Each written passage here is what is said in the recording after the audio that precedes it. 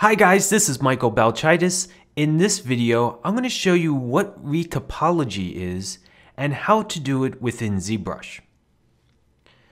So, what is retopology? Now, you'll see what these two 3D models that I have here, and if you go to NB on your keyboard, I'm in Cinema 4D just for this explanation of what retopology is, but I'll get over into ZBrush in just a minute.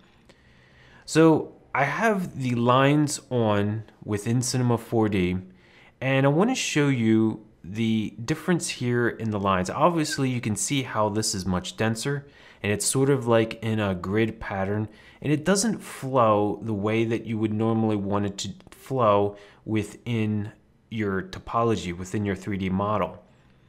So when you're modeling, a lot of times in ZBrush or other 3D packages, you'll be sculpting, but you won't really care about too much about topology.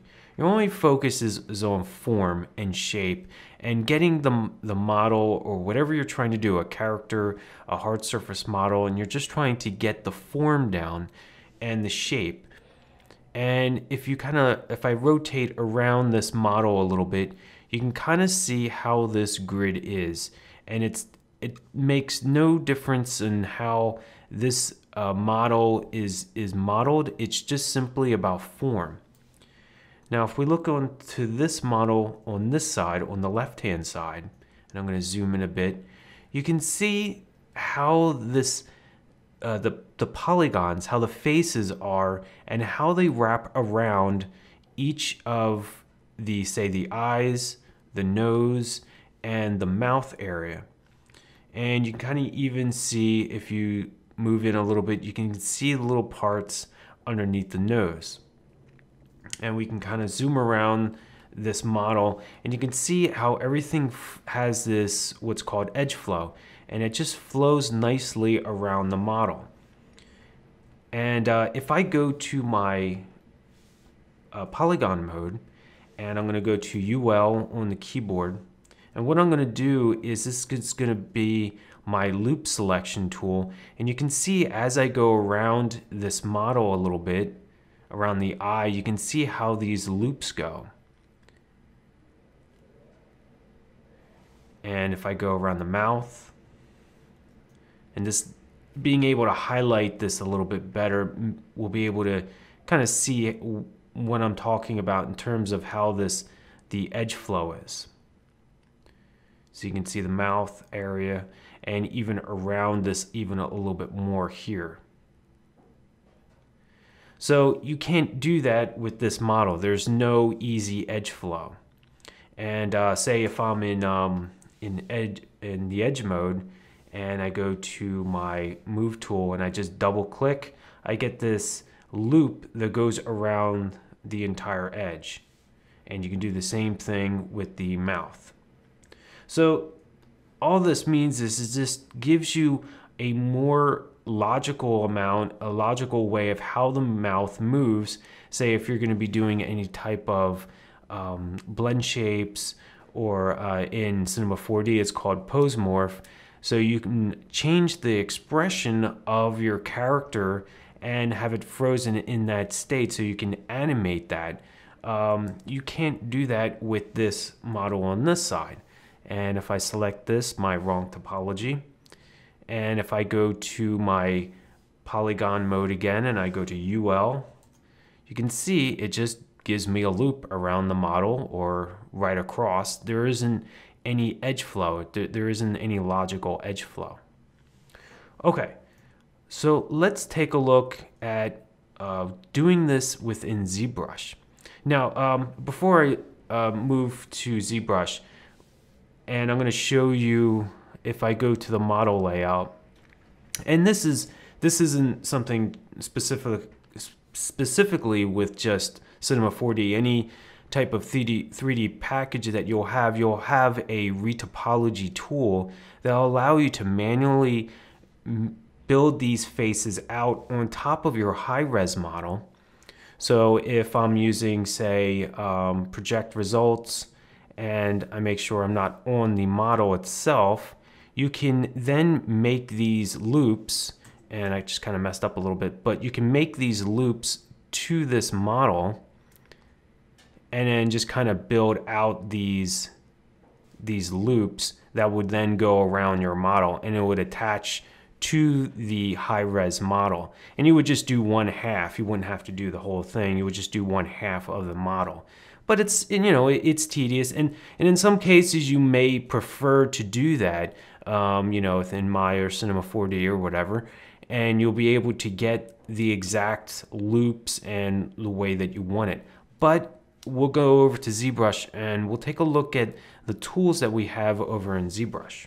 Okay, I'm over here in ZBrush and I have my model loaded into this scene, and you can see that we have this kind of grid display for its lines. Now, if you go to over here to your right, you can look at the polyframe, and you can also type in Shift F in order to bring up your lines. So you can see how we have this set up. Now, if we want to retopologize within ZBrush, what you would have to do is you would have to go to Geometry, and we'll come down here where it says Zremesher. Okay, so we have a bunch of different settings here. You can see where we have our target polygon count, and we have it to set to 5. Now, this is in as in 1,000 polygons. So each number would be 1,000. So right now we have it set at 5,000 polygons. And we have our slider here that we can then adjust. And we have half, same, double, adapt. And we also have adaptive size and curve strength. Now I'm going to talk a little bit about keep creases and detect edges a little bit later, but for now we're just going to see what happens if we just use the default settings as it is when we open up ZBrush. So let me click on Zremesher, and you can see we have this little progress bar right at the top, and you can see how this is progressing. It might take a little bit longer or shorter depending on how complex your model is. And you can see here that we have our model, and it doesn't really make sense, because if I kind of just zoom in a little bit, it almost seems that it's not symmetrical. So in order to fix that, what you do is I'm going to press Command Z to undo. And if you have a symmetrical model and you want to make sure that it's exactly the same on each side, what you would have to do is you would have to make sure that you have your symmetry on. Now you can come up to Transform and come down to Active Symmetry, or you can just press X on your keyboard. Now you can see this other dot on the side of your, depending on what side of your model is on, and that's how you know you have symmetry on. So let's do that again, and we'll do Zremesher with our symmetry on. Now you can see that this is completely symmetrical, so we don't have to worry about any other settings in terms of its symmetry. So right away you can see that this is a much different model in terms of its layout and its flow. Now it's not exactly correct, it's not perfect. So let's see what we can do to adjust these settings that's within this little panel here. Now we can definitely adjust the size, because if we're going to be taking this high poly model and then bringing it into another program, we want to make sure it's kind of light. And especially if you're going to be doing any type of game modeling, you want to make sure your polygons are pretty low. So you can adjust this model, you can adjust this setting here, where if you just click on here in the number, you can then type in a specific number that you want to put in. So let's go half. We'll go 2.5 and enter. And actually, I'm sorry, let me just undo this, because what I want to do is I want to show you the difference between this layout and then the one that we're going to have. So we're going to have at 2.5. Now we have adaptive size that we can then adjust a little bit.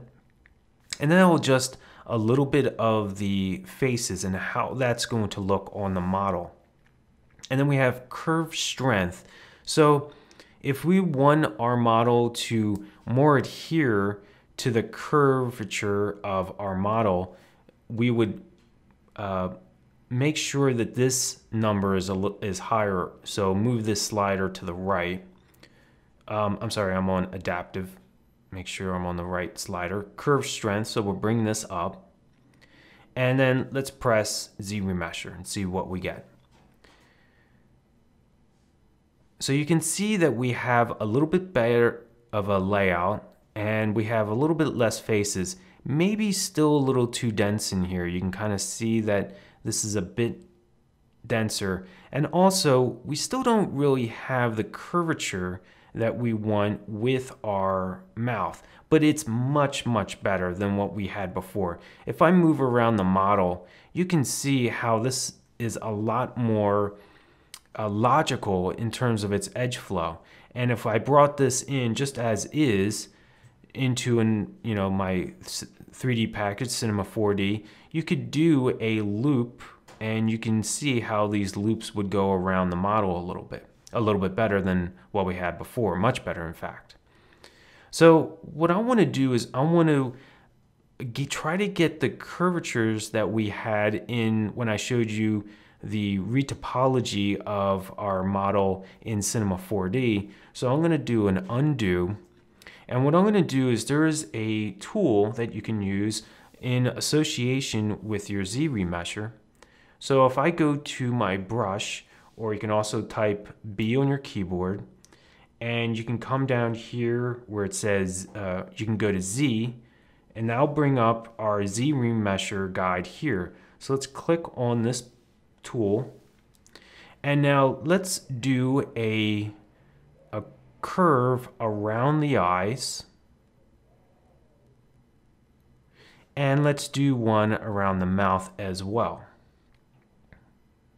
And I'm just doing this pretty quickly, but you can take a little bit more time in making sure that it's exactly the way you want it. Now with just the settings that we had before, we can do our Zremesher, and we can see what our result is. Okay, now we're getting exactly what we wanted before. When I showed you in Cinema 4D, we have these nice loops that go around the eyes and as well as the mouth. So this is a really useful tool when you can't really turn the dials here and the sliders in order to get the exact curvature that you want for your model. This tool, the Zremesher guides, is really good tool for when you want to get these curves down perfectly.